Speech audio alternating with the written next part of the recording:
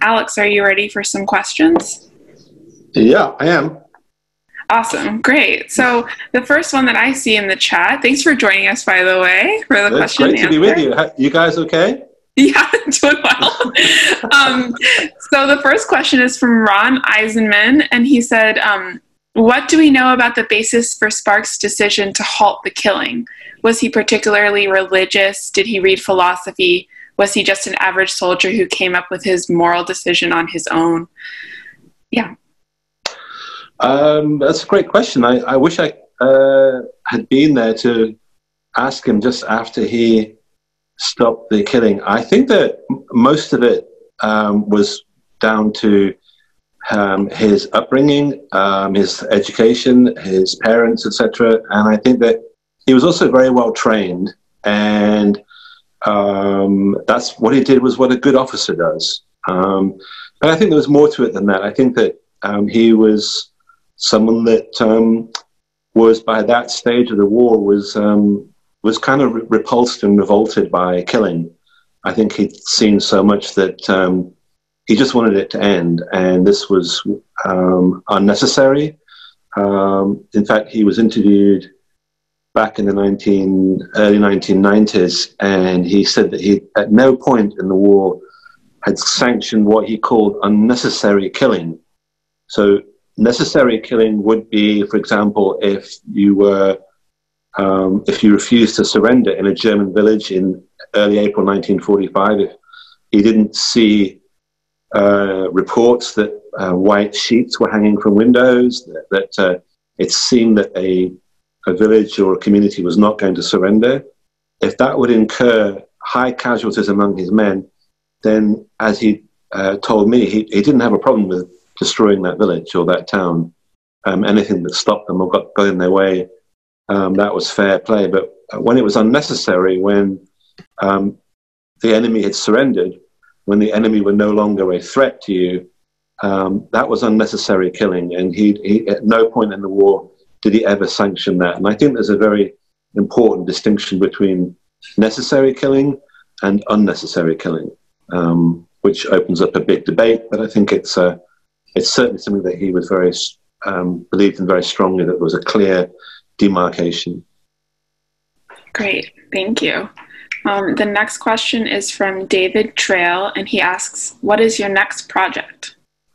I'm writing about a bunch of guys from the 3rd Division. So the 3rd Division actually fought shoulder to shoulder with the 45th, the Thunderbird Division, all the way from Sicily through to southern Germany, in many of the same battles, Anzio, Salerno, etc. And I'm focusing on 4 individuals from the 3rd Division, including Audie Murphy, who's the most decorated soldier in US history. The 3rd Division had 40 recipients of the Medal of Honor in World War II, which is by far the highest number. If you look at the 101st Airborne, the so-called Band of Brothers, that's the E Company from that division, were the Band of Brothers, and as we all know, they won World War II. Just that one unit won everything. But anyway, the 101st Airborne were in combat on the line for 117 days. They were amazing, of course, but they got to go back to England and date English girls and have bacon and eggs for breakfast. And the dog-faced soldiers of the 3rd Division didn't get to do that. They actually were in combat for 635 days, which is the longest that you could have been in combat in World War II in Europe. And that's why they received the most medals, because they fought for longer and therefore harder, and they actually had the highest number of fatalities and casualties because they just were fighting for so long. So I've chosen Audie Murphy and then 3 other guys from the same regiment, the 15th Infantry Regiment, and they became some of the most decorated soldiers, not only of World War II, but in history. One of them includes, I won't bang on too long, but one of them includes a guy called Morris Britt. So if we have any teachers from Arkansas, are you impressed by my pronunciation as a Limey of Arkansas? Not Arkansas, Arkansas. If you come from Arkansas, One of the guys I'm writing about is a superstar from Arkansas, and he's called Morris Britt. And unbelievably, he became the first American ever, think about this, first American ever to win every single medal for courage in a single war. So he, in 1943, in November 1943, his actions ended up with him receiving the Medal of Honor, and that meant that he had the Bronze Star, the Silver Star, the DSC, and the Medal of Honor, and he was the first Yank, first American to ever do that. So he's one of my guys too. So they're awesome guys, awesome guys, and it's a kind of a follow-up to the Liberator in a way, but it's about the Medal of Honor, about the weight of that medal, its symbolism, how you have to try and live up to it when you come home, and about immense courage and bravery and some extraordinary moments in World War II. So I'm trying to get to the end of the first draft right now. I've been blessed to be able to do it, and I have to say that my enforced lockdown has been pretty good in terms of productivity. But anyway. Great. Thanks. All right, from Shannon Mathis, she asks, when will the movie be out, I assume, of The Liberator? I hope it'll be out next May for Memorial Day. There's no fixed date, but I hope it comes out sometime before I kick my bucket, so to speak. I'm hoping pretty soon. Awesome. From Steve Vida, do you think American bombers should have bombed the camps? Because he says he believes there was a chance that they were considering this.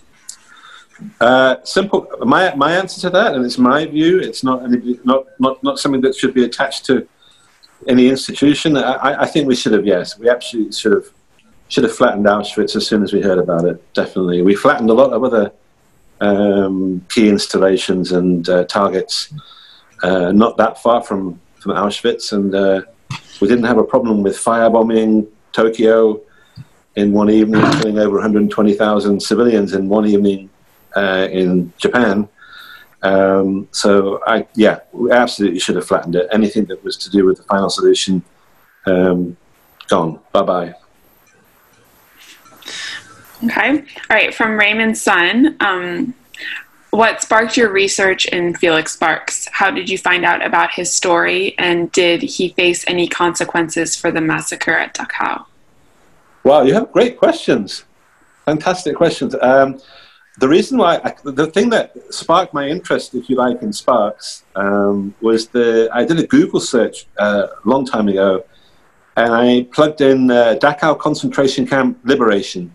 I was looking for a story about liberators, and I wanted to do something that was where the climax of the narrative would be liberation, because the point of the book is that, the day after the 45th Infantry Division went into Dachau, there was a division newspaper that had a headline, "This is why we fought." So the liberation of the camps really gave a moral reason, a very clear moral reason for the huge amount of sacrifice and violence, etc.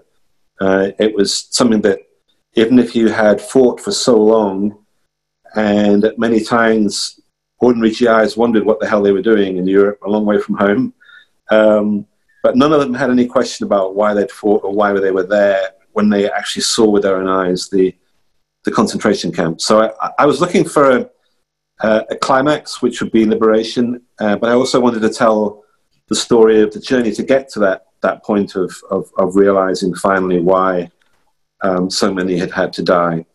And I came across the image of Sparks with the pistol that you've just seen, and when I read the caption, Lieutenant Colonel Felix Sparks stops his men from massacring SS soldiers at Dachau, I was like, oh my God, that's extraordinary. Not only the story of the shooting, but just the image of this lanky American Sparks. I was like, wow, who is that guy? That's an interesting character. So that's what got me interested. And yeah, there was a full Inspector General's investigation into the shooting.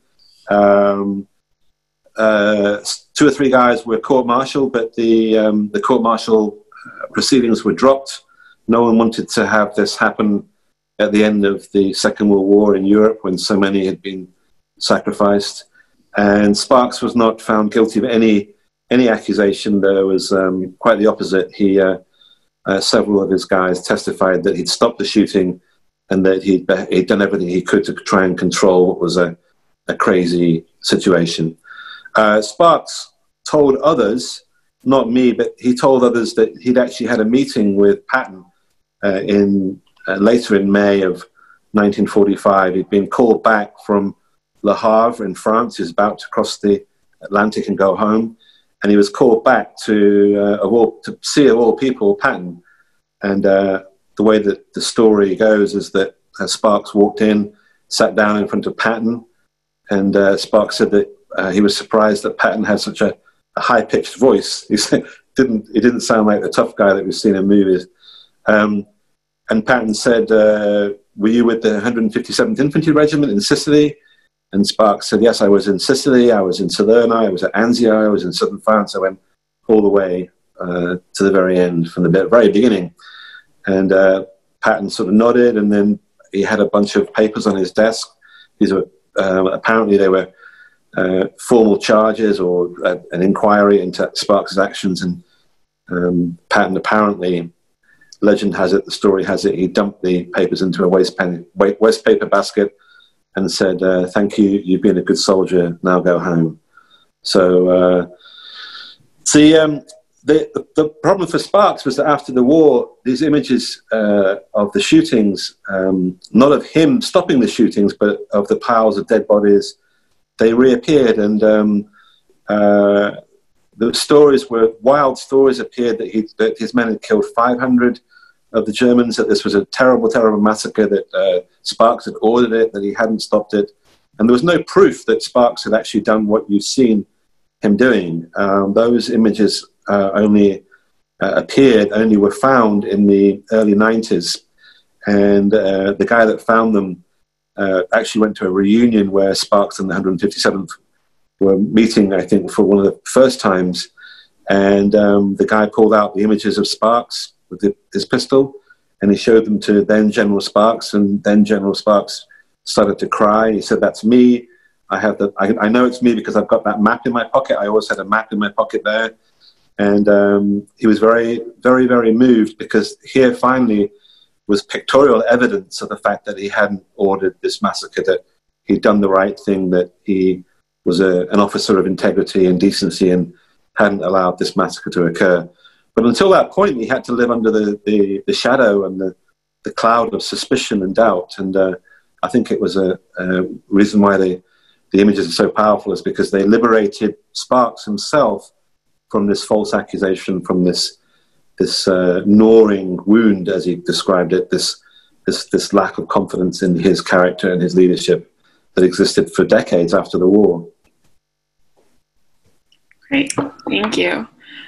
Just a brief note before I go on to the next question. I've gotten a couple of private messages from people saying that people are physically raising their hands on video.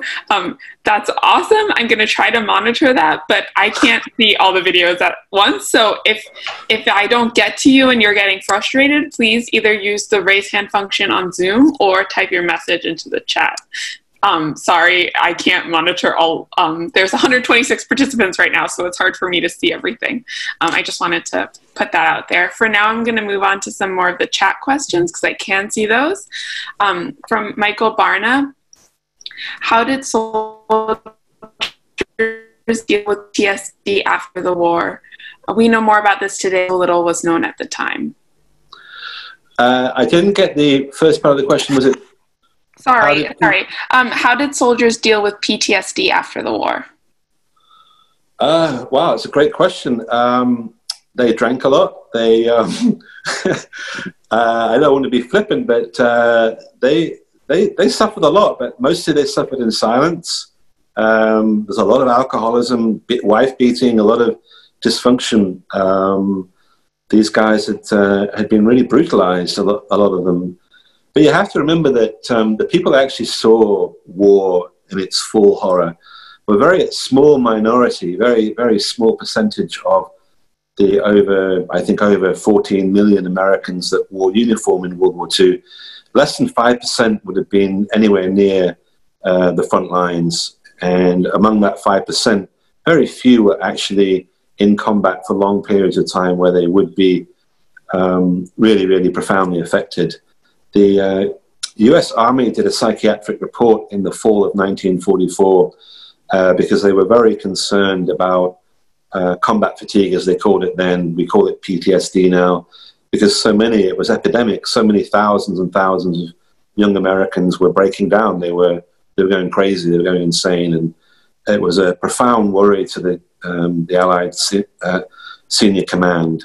They were running low on men anyway, and a combination of venereal disease, of trench foot, of combat fatigue was really, and desertion by the end of 1944, early 1945, was posing a really serious morale issue and an issue of in terms of manpower. So this psychiatric report said that it didn't matter who you were, and they used the words, it didn't matter, you could be an Iron Man.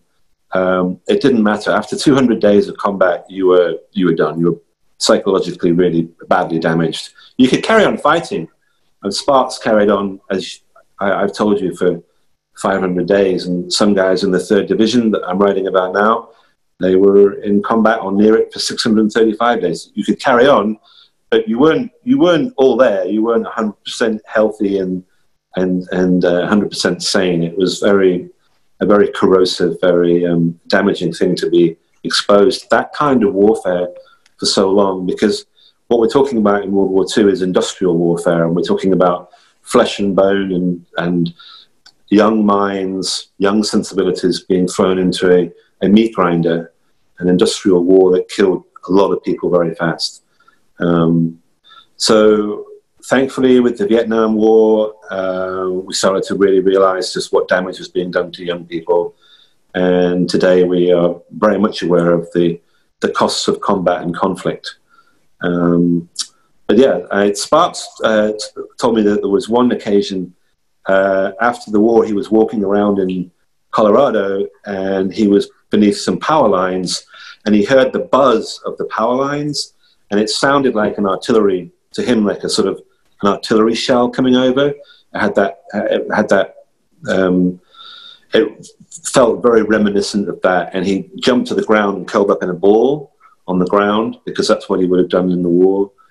And he said that apart from that, he didn't have any episodes like that. But he was an irritable guy. He was a short-tempered, irascible guy that was fairly quick to anger often, and is not a guy that you wanted to get on the wrong side of at any point after the war. So I think I don't know to what extent, he certainly didn't drink, but I don't know.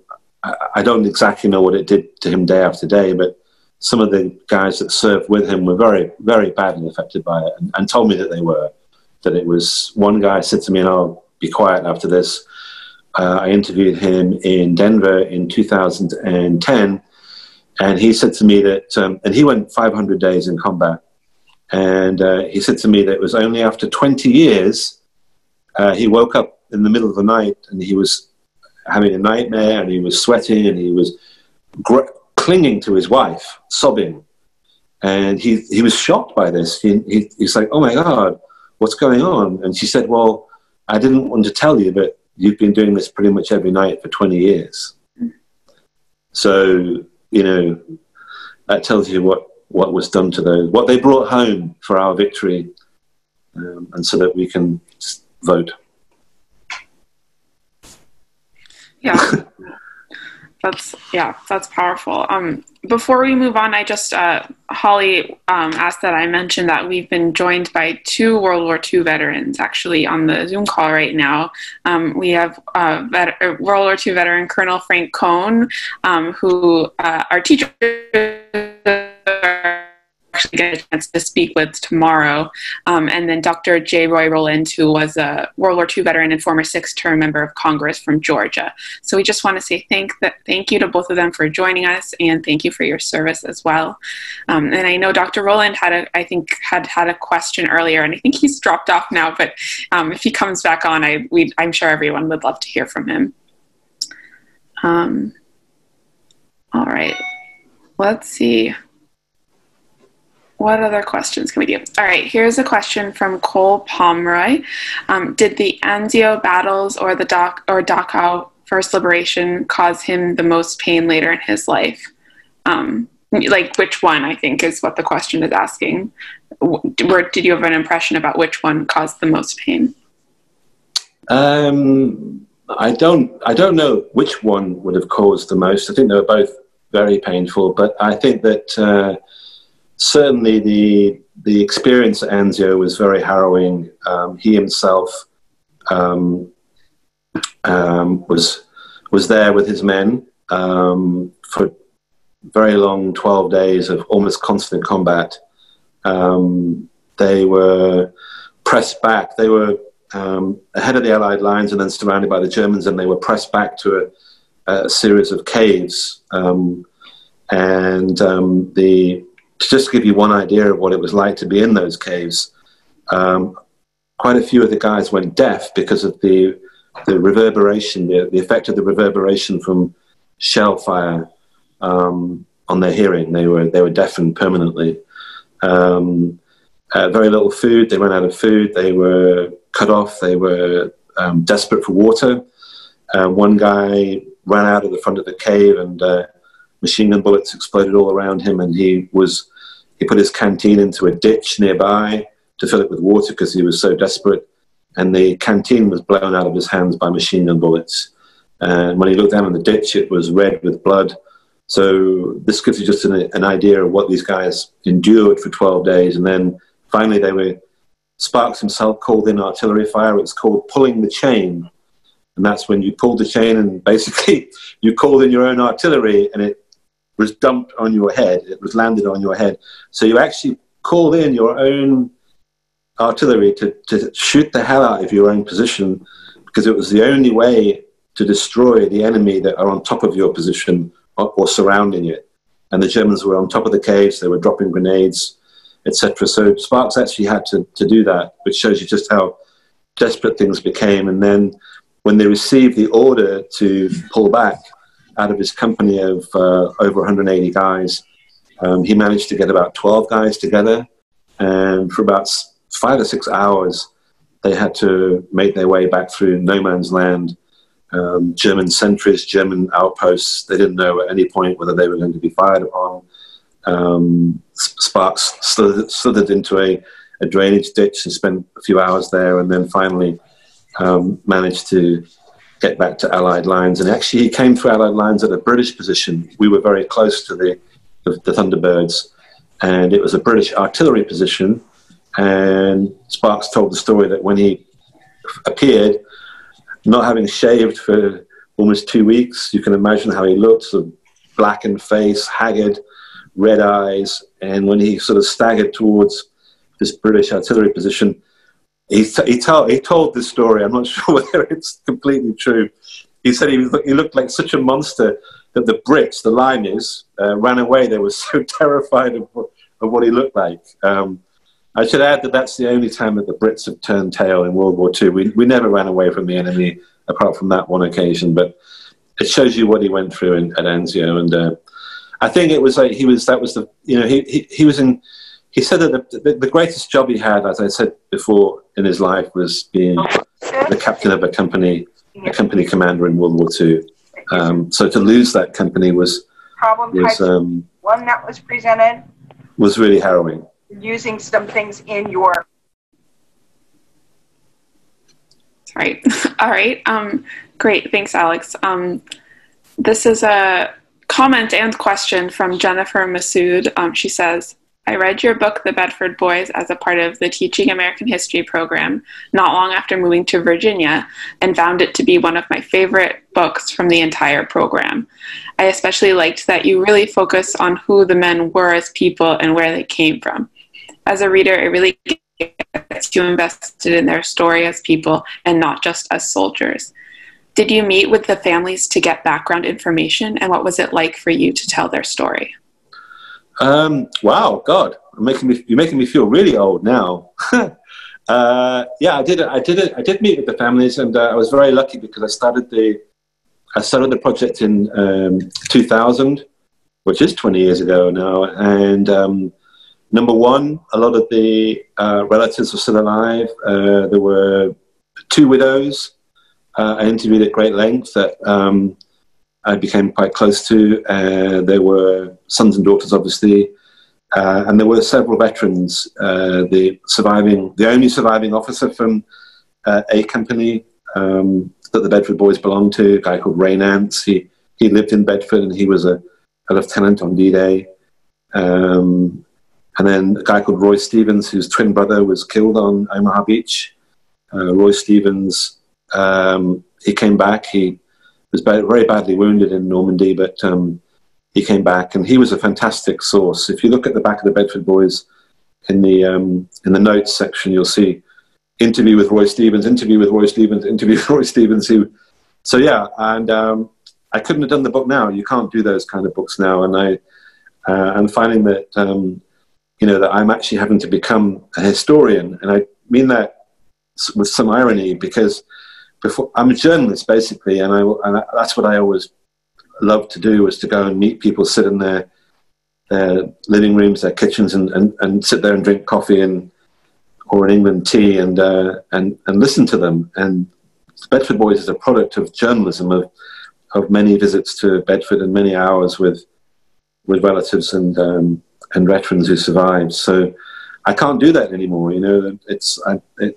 We have less than 2% of the so-called greatest generation alive, and I can't get on a plane and go somewhere right now anyway. But even if I could, there's very few people you can talk to. So now I'm becoming a historian, because I have to. Now it's all archive materials. It's finding things that no one else has found, which is really difficult sometimes with World War II, because certain episodes have been covered so well.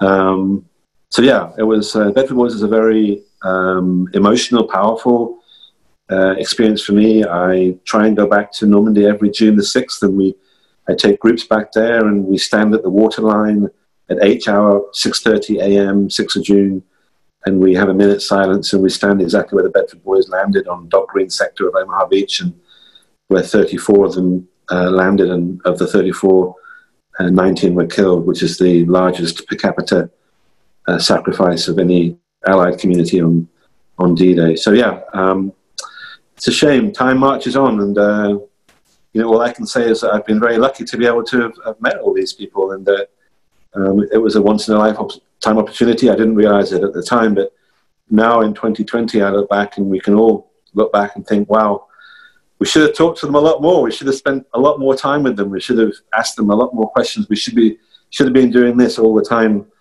while they were still alive, Yes, certainly. Jennifer Massoud says, thank you for answering her question. Oh, my pleasure. From Jim Downing, he asks, why would there have been any Germans left in the prison camp when Sparks' men got there? Wouldn't they have all run? Yeah, well, they did. The guards left. They knew what was coming, retribution of some kind. But as I said in the presentation, Dachau was a large SS complex. So there was a concentration camp KZ Dachau at the center of the complex. But around it was a training ground and a large barracks and an infirmary for the SS. That's where the SS were trained. That's where they... in the 1930s, it wasn't just a concentration camp, what I'm saying. So when the Allies, when Sparks liberated the camp, they found, I think, well over 200 Germans still in the camp, and they were those SS soldiers that had served on the Eastern Front or elsewhere that had nothing to do with the concentration camp itself, but was still in the complex. So a lot of the families and the officers that had left too, in fact, Sparks described a very weird kind of surreal scene where after he came over the perimeter wall of the complex, and not the concentration camp, the complex, he went through a series of houses, new housing, and there were beautiful gardens. The roses were in bloom. It was, end of April. It was spring, and he went into an SS house where a family had been living there, an SS officer and his family, and he saw children's toys left on the floor. They'd left in a hurry, basically, but the concentration camp guards, I think almost all of them fled. Thank you. Thank you to everyone for participating. I don't see any more questions. I'm sorry if I missed your question, but thank you so much to Alex for this presentation and for your wonderful answers to our great questions. We appreciate it. Thank you. Mm-hmm.